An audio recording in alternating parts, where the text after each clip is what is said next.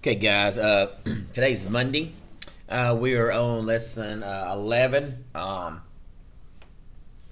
It is solving equivalent ratio problems. Okay, so we know what equivalent ratios are. We should have enough practice from the IXLs. So a chef is making pickles. He needs 15 gallons of vinegar. The store sells 2 gallons of vinegar for $3 and allows customers to buy any amount of vinegar. Decide whether each of the following ratios correctly represent the price of vinegar. Okay, so a lot of numbers in here, a lot of words, but what we've got to pick out is all we need. We don't need a lot of this other fluff, okay? And so some of this stuff right here is fluff, and we don't need it, okay? So some people call them kind of distractors, okay? So all we need to know is 2 gallons for $3. See this 15 right here? It's irrelevant, okay? It doesn't ask how much does he need to buy or how much he got to buy to do this or do that, okay? It doesn't matter, okay? So 2 gallons for $3. Decide whether each of the following ratios correctly represent the price. So we got to see if these ratios are equivalent to 2 gallons over $3, okay? That's all we're concerned with, okay? So, we're going to set up equivalent ratios, okay? So this is your A. I'm going to try to be able to write small, not to squeeze these in. Hopefully it'll happen. 2 gallons for $3. They're saying 4 gallons for $3. Well, we know to get from 2 to 4, we got to multiply by 2, so that's not 1, okay? That's not 1. We can go with B, okay? 1 gallon, $1.50. So we got our given, okay? We're going to put our given down there, 2 gallons. And what I mean by given is that's what they give us in the beginning of their problem. 2 gallons for $3. And we got to set it up. It says 1 gallon to $1.50, 1 to 150. And we know to get from 2 to 1, you divide by 2. And to get from 3 to 150, you divide by 2. So that is a good one. Okay, B is a good one. Let's go to C. Per given down, 2 gallons over $3 equals, we're doing C right now, so that's a no, that's a yes. 30 gallons to $45. Let me label here. Okay, we know to get from 2 to 30, we multiply by 15. To get from 3 to 45, we know we multiply by 15, so that is a good one also. Okay. All right, we're going to do D right here. We're going to try to squeeze her in here. Okay.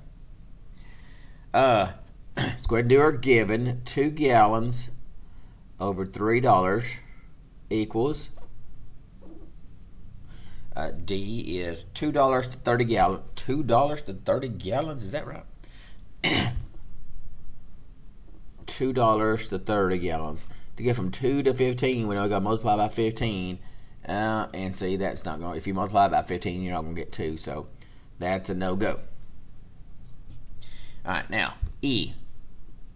Put our given down. 2 gallons, $3. And it's $1 to 2/3 of a gallon. 2/3 of a gallon to $1. Okay, now a little bit trickier, okay, but not impossible, okay. We know to get from 3 to 1, and the reason I'm going on the bottom this time instead of top, it's just I got friendlier numbers, okay. It's just 3 to 1. It's just a lot easier to get there. We know we're going to divide by 3. Now we know that bottom part's right. Now let's do, if we divide 2 by 3, what are we going to get? If you go by this way, I'm going to show you a couple ways of doing it, and I'm going to show you which one is actually the easiest way to do it. If it says 2 divided by 3, some people are going to go to this route. 2 divided by 3, yada, yada, yada, and you're going to get 6, 6, and so on and so forth, okay? We're not going to do that, okay?